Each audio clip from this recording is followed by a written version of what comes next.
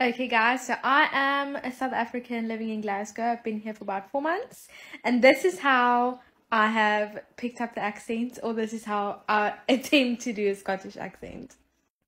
Right, so I'm actually South African.